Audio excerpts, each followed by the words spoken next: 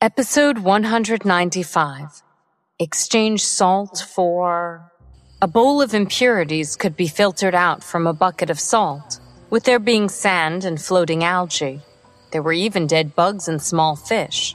The earlier displeased Tiger Beast men didn't dare to utter a single word. All the salt was mixed with water and filtered. Even the half bucket of salt that had been extracted through boiling was no exception. After it was done, the sky had turned dark and the beastmen left. The leopard cubs had run wild for a day. They returned with their own hunt. Howl! The three cubs placed their hunt by their mother's feet and grabbed onto her lower thigh. Even though their claws were drawn back, Blair's skin still hurt from their scratches. She could vaguely smell a farting stench and lowered her head to see a blue-tailed fox covered in blood next to her foot. That blue color was too bright, and Blair instantly felt that something was amiss. This could be said to be one's instincts. All bright things in the natural world emitted a hint of strangeness. They would either be extremely toxic, stinky, or have some other reasons for driving people crazy. This was their protective coloration that reminded those who hunted them. Oh, Stephanie burst out laughing while backing up. Blair, your cub caught a blue-tailed fox. What's wrong with a blue-tailed fox? Blair asked, feeling baffled. Back then, Miles also gifted her with bright blue clothing, but she hadn't worn it before. Later on, she also left it behind in the Peacock Village. Roger scolded. Little rascal. He then shoved Third away, the one who had caught the blue-tailed fox. You'll sleep on the top floor today. How? Third looked toward his mother, feeling aggrieved. He suddenly sneezed. Roger explained. When the blue-tailed fox is frightened, it'll fart. Third is going to stink for a month. Blair, don't get too close, else the smell might get to you. Blair burst out laughing. She recalled that Miles also stank for a while. It was because he had hunted a blue-tailed fox. Ah. It had been very long since she had seen him. She wondered how he was doing, and if he had returned to the Peacock Village. Third had initially been very proud of hunting the most beautiful prey. After hearing his father's words, he was completely stunned. Blair saw how pitiful he looked and felt like laughing even more. She held back her laughter and walked over to him. Baby, don't be sad. 1 month will pass by very quickly. Mommy won't despise you. Unlike your blockhead of a dad. How? Third looked at her with water gleaming in his eyes. They were half a year old, and the color of their pupils wasn't as deep anymore. However, they were still clear. Blair could understand the feelings when looked at by those emotional eyes, even though they couldn't communicate with each other. Blair lowered her head and rubbed the tip of her nose against Third's black nose. She was about to breathe when her nose moved to the top of his head. A strong, concentrated scent of bedbugs amidst lanugo gushed into her nose like they were alive. That feeling was as if she had forcibly chugged down a bucket of putrid sewage water. Blair blanked out and she forgot where she was. Who am I? What am I doing? Where is this place? Blair only regained her senses after she raised her head seemingly calmly and left the source of the pollution. She coughed and did a hand gesture to Third, indicating that, I'm refusing the invitation. You better sleep on the top floor. Sorry, baby. Ow! Third raised his paw and scratched his head that his mother had smelled. First, who had caught a bird, and second, who had caught a rabbit, were exalted. They imitated their father and stepped on their prey, looking toward Third and let out challenging cries in unison. Growl! Third squeezed out a low bellow from his throat. He kicked at the soil with his hind legs and then shot toward them like an arrow that had been released from a bow. The 3 leopard cubs were entangled in a mess, as they thought. Roger lifted the stiff corpse of the blue-tailed fox and said, "The stench of a blue-tailed fox can stay on another animal for a long time, but it does nothing for the fur. Thankfully, Third didn't destroy the prey with his bite, and the blood didn't stain the skin. I'll make clothes for you using this." This animal skin being from the prey captured by her child, Blair naturally liked it a lot. She naturally nodded. While Roger was skinning the animal, Rex went into the forest and plucked some rotten tree leaves. Seeing that it was getting late, he caught one prey on the way. After the adults finished tanning the animal skin and preparing dinner, the 3 leopard cubs turned into mobile nuclear weapons. Before their chubby little bodies came running over, the 3 adults turned their heads in unison. "Roar! Time to eat meat." The leopard cubs roared in excitement. Roger tossed the prey they caught over to them and howled. "The 3 of you are not to go to the 2nd story. All of you, go up to the top story right now." With the assurance of food, there was nothing that could hurt the cubs.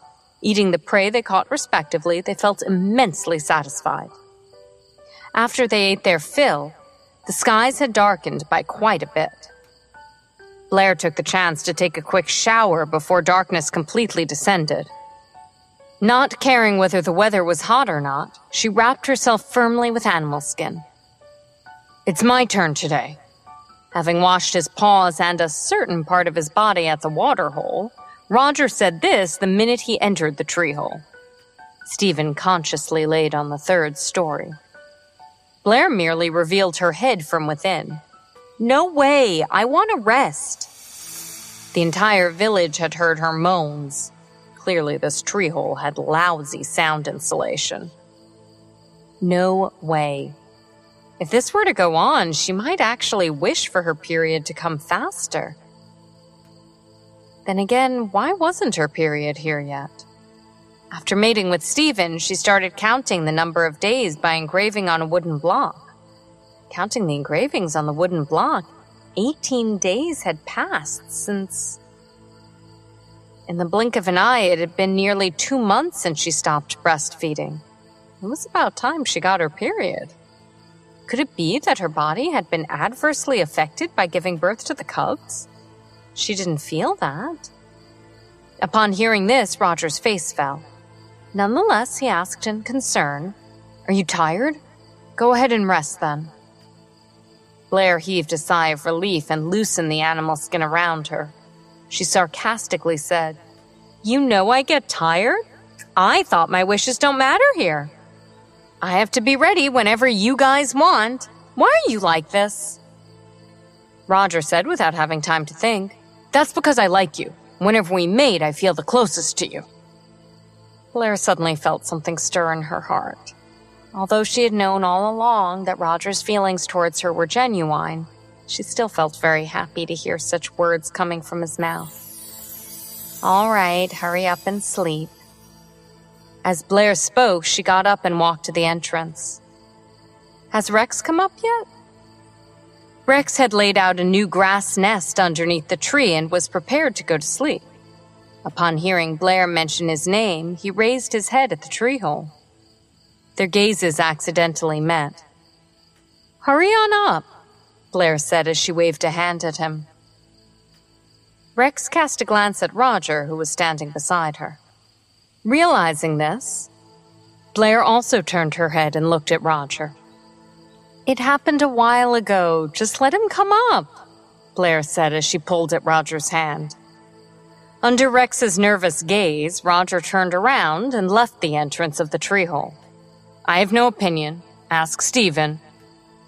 Blair hurriedly looked up and said, "Stephen, I'm letting Rex in, okay?" Stephen didn't respond. Blair then crouched at the entrance and waved at Rex. With a smile, she gently called out to him, "Hurry up." Rex curled up his grass mattress and carried it before climbing up the tree. Upon seeing Rex go in, the 3 leopard cubs denied entry by their fathers stared at each other, then ground their claws and quietly climbed up the tree. Despite their stealth, before they even entered, a gentle breeze that blew into the tree exposed their movements. Roger glared at them. "To the top floor with you, little devils!" "How?" The leopard cubs curled up and gazed upwards. The top of the tree, appearing sharp and slim, looked unreachable. Now that they started hunting for prey, they knew of the dangers of remaining on the ground. Knowing that they couldn't enter a short tree hole, they resigned to their fates and started climbing towards the top of the tree. Rex climbed up the tree. He didn't choose to occupy the second story. As for the third story that once belonged to him, it was now occupied by Stephen. Hence, he adapted himself to the circumstances and constructed his nest on the fourth story. He slept peacefully that night. The next day, Rex sent someone to transport the filtered salt water to the White Ginger Field, to pour into the stone pit for it to be exposed to the sun and wind. Apart from the excellent sunshine, there were also no tall trees around, so the wind was stronger. The beastmen merely kept vigil and waited for less than 2 days before they obtained very pure salt. Even the salt cooked from the half-filled buckets looked much prettier now. Back then, they had crystallized into blocks, but now they had turned into clear crystals, very much like the texture of sand, easily crushed in one's hands. After a jar of salt was distributed to every member of the tribe, only a layer had vanished from one stone bucket. These 5.5 buckets of salt would last the village for several decades. After some pondering, Rex gathered the single males in the village and dropped a bombshell on them. "What? You're asking us to use the salt to exchange for females from other villages?" The loud voice of the male underneath the tree attracted Blair's attention from up there. She walked to the tree hole entrance and gazed downwards. Rex, who acutely sensed the gaze upon him, instantly turned his head. Seeing that it was Blair, his ferocious expression instantly turned gentle. Turning back, he said to the young beastmen, "With more females in our village, there will be higher chances of you guys getting a spouse." "But what are we to do? Will the other villages consent to the exchange?" With nary a change in his expression, Rex said calmly yet vigorously, "We have salt, and we can afford to give them more. We don't have to fear that we won't get any females." The males, although eager to give it a shot, still had their doubts. "We have enough females in our village. Once we become more powerful, the females will be willing to take us as their spouses." This came from a strong and rather conceited male. Rex sneered and asked in turn, "Then do you have the means to protect your female?" "Of course." Quite a few beastmen voiced the same. "Back when the Scorpion tribe invaded, I don't recall many males feeling confident of protecting the women in the village." Rex mercilessly reminded them of how pathetic they were back then. The young beastmen felt ashamed of themselves at the mention of this. Since this was a major affair, the tribal head was naturally present. He very much hoped for new citizens, but he only had procreation in mind and hadn't thought of the more far-reaching implications, such as infrastructure. It was only upon hearing the king's words that he could sense that the king aimed to expand their village. "What are you planning to do, Your Majesty?" the tribal head asked, confused. "Have you heard of the city of Beastmen?" Rex asked in turn. The tribal head replied, "Yes, Your Majesty. I know that it's a very big beastman settlement, and that you came from there." "Then, do you know how many females there are in the city of Beastmen?" Rex revealed the answer without waiting for their guesses. 20 times what we have here." The beastmen broke into shocked gasps. That was way more than the number of females they had in their village. "The great number of females was what attracted powerful beastmen from various lands to join the city. There were more than 10,000 males."